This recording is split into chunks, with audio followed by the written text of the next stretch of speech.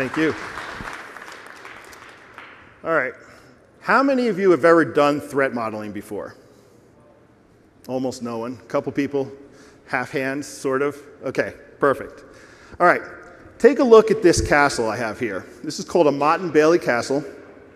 Motte means hill, Bailey means low land underneath, or flat ground. But take a look at it and yell out, what are some of the things you see as advantages for defending this castle? Height. Anything else? What's that? Observability. They can see all the way around. Anything else? And there's water around it. And actually, we'll get another shot in just a second. There's a moat going around it. Single entry point. How about disadvantages? Single entry point. It's made of wood, so susceptible to fire. What else? The stairs. How is that how does it make it harder to defend? The attackers can get up easier, right? You're giving them an entry point, right, rather than having to climb the hill. All right. This is that same location, and that's the Motte right there. Does this change the way you look? Like, what else do you see now that plays into whether you could attack this easier or defend it easier? Sparse. Lots of space around it. There's no trees encroaching on it, right? You get a good view of the moat around it. You can see. The big thing is that no one's going to be able to come up on this and rush it very quickly to try to gain access. The walls are high. They're going to have to do something to attack it from a distance at first, probably, because they have good visibility. They can shoot down arrows at them. They do have a problem with it could be burned fairly easily. They also have a town to protect, right? This area down here, right? This area here. Looks like there's people living there, and they'd certainly be susceptible to attack. There's nothing you could do about that, right? The Motte and Bailey Castle here is not near big enough to bring townspeople in and keep them in there. All right? All right. Consider it compared to this one. What are some of the differences here? How could we protect this one better? What are some of the advantages? It's made of stone, not wood. Surrounded on a couple sides at least by water. Multiple layers of walls, right? If you get past the first wall, you're not in the inside. There's still another wall to get through, another wall. The classic merlins on top of the walls here, the gaps for archers to hide behind or people to hide behind so they can throw things down and still have cover, right? The rocks around it, it's going to make it very tough to just pull up a boat right alongside and try to gain access to those hills, to those walls, right? Okay, one more here. Oh, so a lot of times we'll talk about think like an attacker when we talk about trying to do threat modeling to figure out like how would we attack this.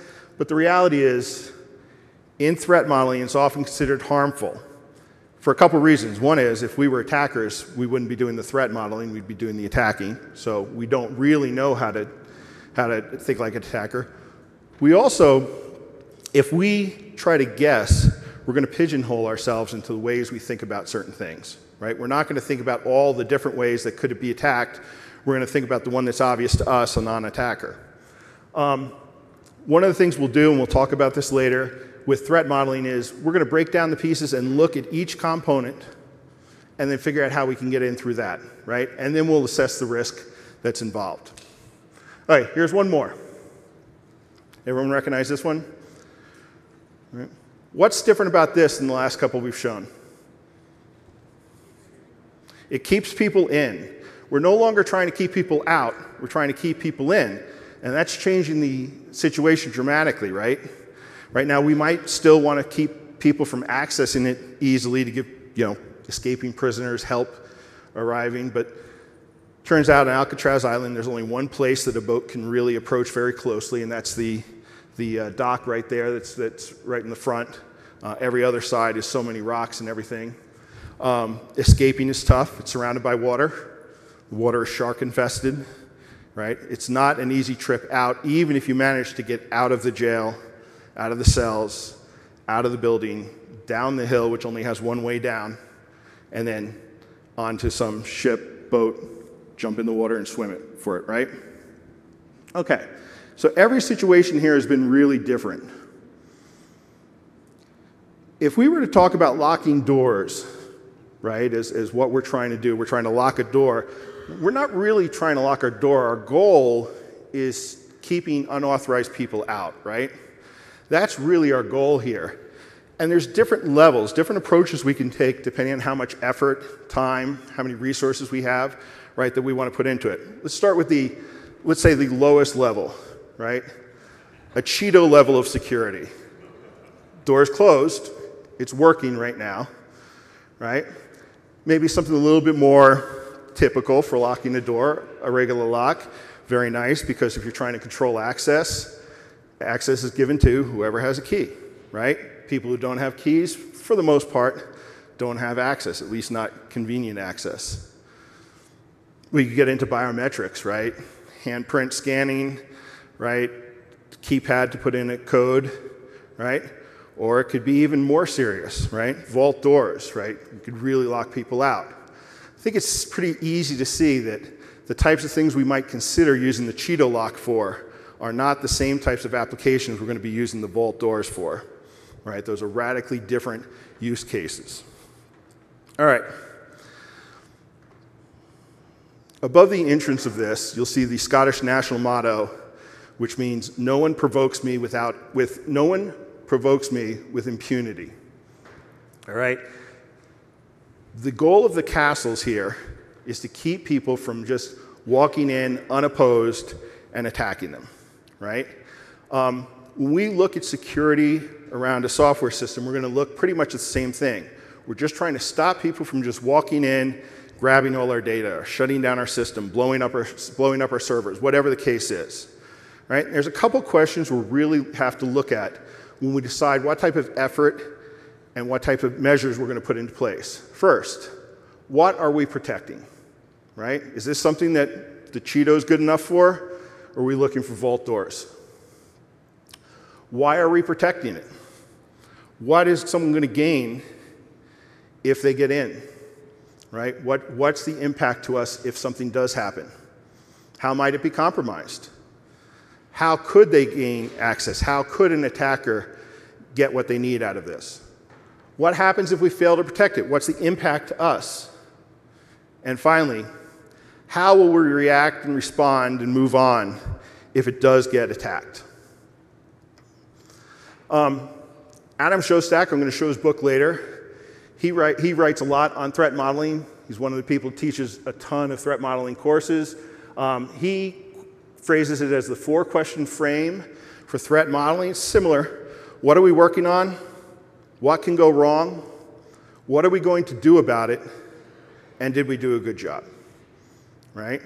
And if you think about it, this is a lot like a lot of things we do in software development, where we have a feedback loop, right? We consider what we're going to do. We consider the failure cases. We figure out how to address those, and then we use feedback to see, did we do enough? Do we need to do more? Do we do too much? Do we invest too much in this? Should we not do it later? All right? And then we showed lots of different ways to attack something. Again, the scale from the Cheeto to the vault door. Even if you have high tech, sometimes implementation can sink you, right? Or maintenance can sink you, right? Even if this one is actually a lot more clever than we could guess, I think we know that there's not that many combinations it really could be. All right, so let's look back. This is a different Motte and Bailey castle. Some of the advantages of this particular castle, this style, was it took limited effort. You had to find a hill. You usually didn't build the hill. You found the hill. You cleared the land around it, which gave you lumber. So you had lumber available to build the walls, the castle itself, right? And it didn't take a lot of experience or a lot of expertise. This was something you could send a bunch of people out saying, hey, we're going to set up a Motte and Bailey castle here. There's the hill. Cut down the trees. build up the castle. We don't have a castle architect coming. We're not going to have months of planning meetings. There's not going to be long design sessions here. Put up a fort, put up a big wall, put spikes on the end, right? It was just enough for what they needed at the time, right? Now, this is probably like an outpost, right? Again, we're not hiding townsfolk in here. We're just protecting the surrounding area. In fact, if an attacking force came, we'd probably say, townfolk, run off, get out of here. We don't want to have to try to protect you too. We're going to try to hold this so they just can't get past us, right? Now, if we had more time, maybe we'd do more. In fact, this happens to be a recreation on the grounds of another castle, right, which was obviously built much more sturdy, right, built with brick. But this one has a lot of problems with it. In fact, chances are this is just the way it's been converted over years into a residence. Which you see, big windows, lots of glass. It's at river level here, so there's water around it, but flooding is going to be a problem if you need to get heavy equipment in to try to attack it with. There's a convenient river to bring those all in. So all of this is things you're thinking about when you're doing what I like to call back-of-the-napkin threat modeling, right? You're going through this, and we do this every day in our normal lives. When we approach a street, we decide we're going to cross it. We're going to look both ways. We're going to walk across, right? We take a lot of things into account. Is this a busy street? Is traffic coming? Is this a residential street, in which case I'm probably crossing wherever I feel like it? Is this a city street where maybe I feel the need to cross at a crosswalk, right? Do I have anybody with me? Maybe a small child. I'm going to hold their hand. I'm going to walk across with them. I'm going to be extra careful. Is it a one-way street? Do I need to check both ways? Do I need to really, really check both ways? Because, who knows who could be coming down the wrong way. But chances are I'm going to give it a cursory glance, someone coming down the wrong way. Right? All that is threat modeling. That's threat modeling and risk analysis. I'm trying to decide, what are my risks here? What could go wrong? How much effort do I need to put into making sure those things don't happen to me? A lot of this plays into the idea of zero trust. Now, I'm from outside of DC. We do a lot of government consulting, federal government consulting, and one of the things that came out the last few years, Executive Order 14028. Has anybody heard of it? All right, anybody who's ever had to do with S-bombs, that's a very popular piece of it. Another popular piece of it is zero trust architectures. And 14028 is the executive order to improve the nation's cybersecurity. And one of the reasons, working as a federal government contractor, that we look into it is because now there's an order. That means there's money behind taking up any of the efforts to try to improve these things. But they talk a lot about zero trust. And zero trust has a couple assumptions. It's a big buzzword, but it really just means a couple things. Here are some of the assumptions that go around it. The entire enterprise private network is not considered an implicit trust zone. Just because you're inside does not mean you're safe to deal with. Devices on the network may not be owned or configurable by the enterprise, and no resource is inherently trusted, which is really all three saying the same thing. We're not trusting them just because you happen to be on our network, right? A couple more things. Not all enterprise resources are enterprise-owned infrastructure, and remote enterprise subjects and assets cannot fully trust their local network connection. This could be someone on your VPN. It could be someone sitting at Starbucks. It could be someone that just found a random Wi-Fi hotspot to connect to, and they're going to do your company's business on, right? So the first three are don't trust anything on the inside network. The next two are don't trust anything on the outside network. And then the last one, assets and workflows moving between enterprise and non-enterprise infrastructure should have a consistent security policy and posture, have a process for dealing with things moving back and forth. That's all that zero trust means, right? We're just not saying, hey, you're on our network, so we can implicitly trust you. And that plays into all our trust, all of our threat modeling, all of our risk assessment, right? Is that anybody could be an attacker, no matter where they are. Even if I trust the person, they may be compromised, they may be on a bad network, any of that. All right, take another look at this. This is a Crusaders castle built in Syria. Anyone want to yell out some of the advantages this one has over the ones we've seen before? It's a lot bigger, multiple walls again. It's on the top of a big hill. Plenty of visibility all the way around. I mean, we can't see the backside, but I think it's pretty safe to say they can see an opposing force coming from very, very far away, right? But we also know that this probably took a whole lot more time to set up than those Mott and Bailey castles. They had to decide that it was worth doing it, that the investment in time and resources made this a valuable resource. Now, a lot of the things we've talked about with all the castles we've looked at have been that there's some commonality, right? Good visibility, they're up on a hill, hard to approach, multiple walls, or at least a hard to breach wall, right? Stone preferably, the harder material is going to make it harder to get through, right? A lot of commonality.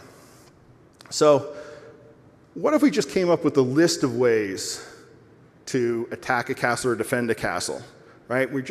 If we knew what all the ways they were going to attack were, and we just said, hey, there's these, let's say, top 10 different ways they might want to protect it, right? And we put them in some sort of order, right? And it's the top 10 ordered ways of attacking castles, or, you know, we didn't even do all castles. Let's just say strong places, right? If we had this top 10, would this be enough? Could we just say, hey, everybody just protect against those top 10, and you're done, right? You've got all the major ways.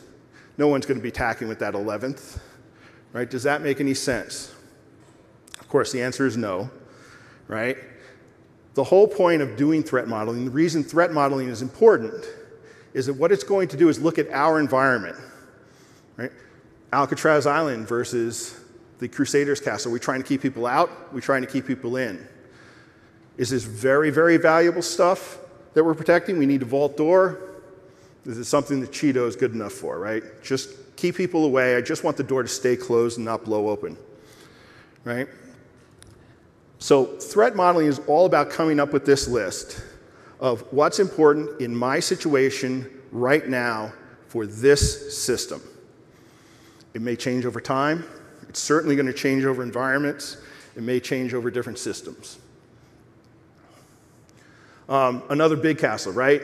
Nice high walls, way up on a hill. This is the same view, or a different view of the same castle. You can see there's obviously one way that people have been approaching, right? But one of the other things I actually like about this picture is you can kind of see these look like original windows, right? Probably they don't look like they'd be easy to go through for an attacker to come in, but certainly I could be firing arrows out of it. On the other hand, this window is very different. It's a glass window, it's huge. It turns out that this was converted to a residence, and presumably they wanted some extra light in their house, right? So over time, they made some modifications. Those modifications changed the security posture of this castle. Now, if this happened in modern days, then they're probably less likely to worry about attacking hordes, right? But someone had to make that decision. Someone had to look at, hey, over time, we no longer need those narrow arrow slit windows. Now we can afford to have big windows and let lots of light in because we're just not getting attacked. I'm not worried about that anymore. All right. How about this one? This is a monastery in Greece. Anybody ever see the James Bond movie? What am I thinking of now? For Your Eyes Only? All right, I actually think this is not the monastery that was in that, but this picture was taken from that monastery, right? Very different type of setup to protect this, right? It's on the top of a hill, which we've seen before, right? But you notice no outside walls. Why not? They didn't need them, right? There's just no way they're afraid of someone coming up to their walls and getting in that way. There's one path up, and you just have to be able to protect that pass. You can protect that pass. No one's getting anywhere near the monastery itself. All right? So it all depends on the likelihood of something happening and what you're trying to protect inside.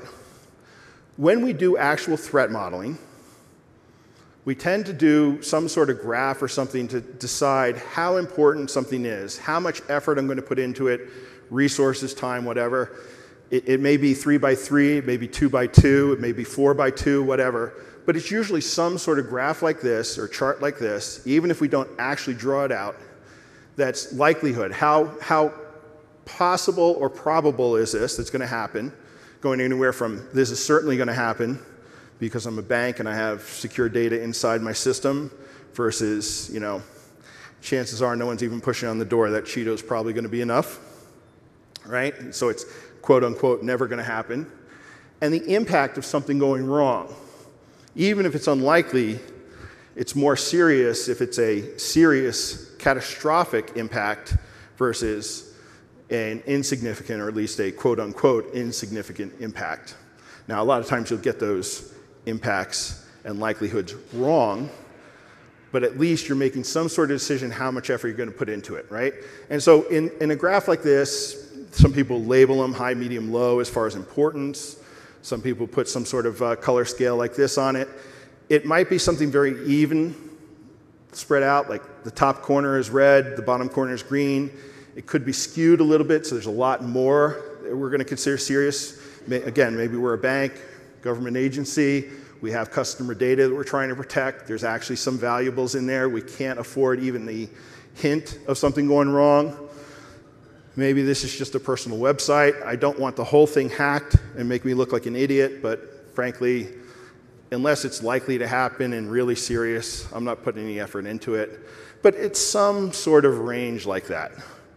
And that's what's going to help you decide, is this worth protecting? Is this worth putting a lot of effort into it, or just a little? Do I need to go through all the trouble of installing vault doors or biometrics, or is a master lock enough? All right. How about this one? How likely is it that someone could breach the Great Wall of China? Presumably not today. Let's talk about back when it was actively in use. Could this actually keep people out? A couple people shaking their heads. No, right? First of all, it's way, way too long. It wasn't manned by professional soldiers, susceptible to bribery, susceptible to walls just falling down, people coming across where there was no one watching at the time, right? This was a deterrence. It was trying to say, hey, here's the edge of my empire. No one comes through here without at least slowing down to get in, right? Right over the wall of the Edinburgh Castle, right? No one attacks with impunity, right? And to slow people down when they're coming in. If you were trying to get the Mongol hordes in, chances are they'd be slowed down here enough that you'd at least have someone say, hey, looks like we got an army coming. We should react to that. This is going to give us time to react, right? I kind of look at it as the old version of this. Anybody old enough to remember the club, right? Locks the steering wheel. Very, very easy to get around, which is just cut the steering wheel, cut a slice in the steering wheel, and it pulls right out. But that wasn't the point. If you had a club and a similar car next to you in the parking lot did not, they were the ones more likely to get in, right? In software, we think of this as, hey, if you're susceptible to the latest and greatest script kiddie scripts running against your system, you're probably going to get hacked. If you've just cleaned up enough to prevent that, well, at least you're not going to get hacked by someone who's just doing a drive-by, just wants to see if they can get in and just looking for anybody. You're not going to stop a state actor. You're not going to stop someone who's really, really set on trying to get in, but at least you might slow them down, right? All right. We talked about trying to figure out what our threats are, how important it is, what type of effort we're going to put into protecting it based on, is it likely, is it the impact catastrophic? The whole goal of this is to address those threats, to come up with a plan at least to address them. First, we might mitigate the threat, make it harder for someone to take advantage of it, right? The club, the Great Wall of China. We could eliminate the threats. This probably means eliminating some features, right? So part of it, you may want to think about Yagni. You ain't going to need it, right? If it's a feature you don't need, if you don't need to allow people from the field, let's say, to get into your system and do admin steps like resetting the database and wiping all customer data, don't put that feature in. You've eliminated a threat there just by not having the feature. Transfer the threat, especially in our cloud days now, where so many things run on cloud and we use cloud services to do things. This is making it somebody else's problem. Put it in the federal government, they call this putting it outside your system boundary, right? Maybe I'm not good at authorization and authentication. Maybe I am good at it and I just don't feel like doing it. It's effort that I don't want to have to spend. Well, I can use AWS Cognito or Okta or some other service to do that, protecting all that data and getting me the answer whether this person is supposed to be in the system or not. That's on them. They handle it. They handle the security around it. All I need to do is protect our communications back and forth, right? So that's transferring the threat. And the last one, which is actually very, very reasonable, especially if we're talking about the green corner of our impact versus likelihood graph, is accept the risk. Say, you know what? Yes, state actors could get into my system. Guess what? It's a personal blog. Nobody cares. I can recreate it in a matter of hours. It's not worth it, right? Cheeto security is plenty for me. All right. Now, if you want to learn more about threat modeling, right? We did it here talking about castles and going through it. It's that same thing you do when you're talking about systems, right? It really is no different in exercise. But if you want to learn more, there is a site out there called the Threat Modeling Manifesto. It's written very much the same style as the Agile Manifesto. And they have a couple quotes that I'd like to pull out. One of them, we follow these principles that the best use of threat modeling is to improve security and privacy of a system through early and frequent analysis. That's important. We want to do it early. We want to shift left, right? Dave was just talking about this, right? The further you shift it to the left, the better off you are in software operational performance, software delivery performance, sorry. But also, we want to do it through early and frequent analysis. This is not a one-size-fits-all. It's not we do it only once, and we can forget it again forever. And it's also why I like talking about doing this back-of-the-napkin threat modeling, right? This is something you guys could do back at your organization as a tabletop exercise. Do it over lunch. Buy sandwiches, everyone sits down, and for an hour, talk about the problems you have in your system, the risks, the likelihood of those happening, and hey, which ones can we address now? Which ones are important to worry about? Right? It does not need to be some huge, big thing, which leads us to the second one. It actually is under a section that says these anti-patterns inhibit threat modeling, and it's called the hero threat modeler. Threat modeling does not depend on one's innate ability or unique mindset. Everyone can and should do it. All right. If you actually want to get into threat modeling more than just the back of the napkin type stuff that I'm talking about, this is a great book. This is the one by Adam Shostock that I mentioned earlier, Threat Modeling, Designing for Security. He was one of the architects behind Microsoft's Secure Development Lifecycle, SDLC. Microsoft pushes this framework, if you want to do more on it, called Stride. Has anyone ever heard of Stride? No one? All right. So Stride just is different ways to break down each of the components. It has some tools around it and some ways to actually draw out the data flows of your system and figure out which questions you should ask. But every component can be addressed. It's either susceptible to spoofing, pretending to be something or someone you're not, tampering, which is changing the data behind it, reputation, not being able to prove you wrote it, right? I did this or I absolutely did not do this. Information disclosure, which is just data leaks. Denial of service, making a system unusable, whether it's through a denial of service attack, I'm going to flood the network, or I'm just going to crash the system so that it's not available to people. And the classic elevation of privilege, getting permissions that you're not entitled to, right? That's Stride. And the tools that go along with Stride and the methodology of Stride just shows you how to figure out, like, if it's a database, here's the components of Stride that really apply in this case that you should be addressing. And the tools that go around it basically help you make a checklist of things you should address and start applying likelihood and impact to. There are plenty of other ways to do it other than Stride. There's a free tool out there. Like I said, Stride has a free tool, but there's also the OWASP Threat Dragon, which is very similar. There's a couple other methodologies, Pasta, Keras, 3Agile or Threadule, I'm not sure. And there's a site there called Threat Modeler, which actually has a commercial tool associated with it. One of the neat things, it has a bunch of pre-made, pre-built threat models available if you give them your email and let them spam you. All right. I work for a company called Praises. I'm very, very new there, barely know what we do. I've only been there for 3 weeks, and I've spent a bunch of that at conferences. So just want to thank them for letting me be here. And lastly, key takeaways. Brainstorm your attacks and defenses. This is not, threat modeling does not need to be some big, super scientific, super involved security practice. It can just be brainstorming, attacks and defenses. Figure out what you're protecting. Balance your resources and time. Everyone can and should be threat modeling. You do it all the time anyway in your mind. You may as well sit down and do it as a tabletop exercise or an informal exercise or a formal exercise.